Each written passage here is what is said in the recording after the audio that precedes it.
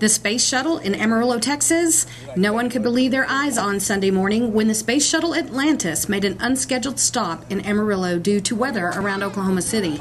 The plane landed around 10:45 a.m., surprising Amarillo residents who flocked to the Rick Husband Airport to get a glimpse of the giant bird. How did y'all hear about it? Tell me. It flew over his house. Over your house? Yes. And where do you live? Rolling Hills, north of town. And so then you call these guys, or Yes. y'all know each other? Yeah, we were having breakfast together. That's right. I heard a real loud sound, a different type of jet sound, and when I looked up, I saw this thing in an approach to the airport. So I called my friends. I think it was an unscheduled stop. It's fun.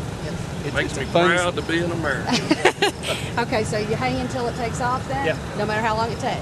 Probably so. This is the only time the Space Shuttle has ever landed in Amarillo, and NASA spokesperson Jennifer Tharp told us it rarely lands on commercial runways. The Space Shuttle is carried by a modified Boeing 747 from California back to Kennedy Space Center in Florida after a landing.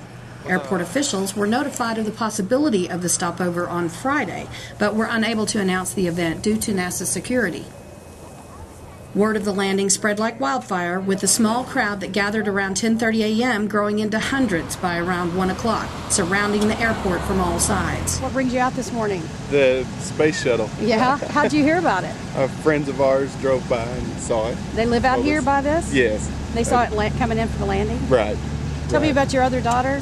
She's 4 and loves the space shuttle, so we're going to go online, I guess tonight or tomorrow, and check it out. But she's not here. No, she's in Colorado with Grandpa. So It's a pretty cool sight, don't you think? it is. Had you ever It's seen awesome. it before? Or? Not like this. Not no. this close? No, just on TV and in pictures. Around 12:30, a V-22 Osprey from Bell Helicopter flew low over the shuttle, providing a stunning visual treat for the crowd waiting in the blistering heat.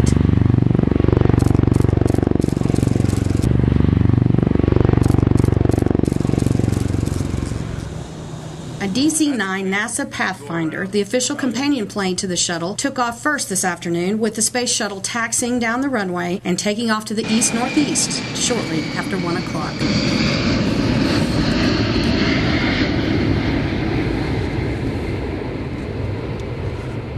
Keep your browser on Amarillo.com for more in-depth coverage of breaking news.